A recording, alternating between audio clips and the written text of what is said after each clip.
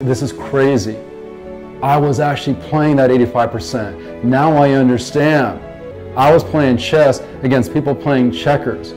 I was subjected to the harshest emotional and psychological experience of my life as an athlete. Something I would never wish on anybody else. I had to learn how to play the game in this cocoon. And so I learned to play this ridiculously high-level, extraordinary game. When it was all said and done, I'd acquired this vast library of knowledge as it pertained to these two elements of performance, the intellectual element. And so now for the first time, I was going to get a chance to take this treasure chest of information and unlock it and give other athletes access to what it is that I knew. In the more recent years, I have allowed athletes in all sports to have access to what it is that I know.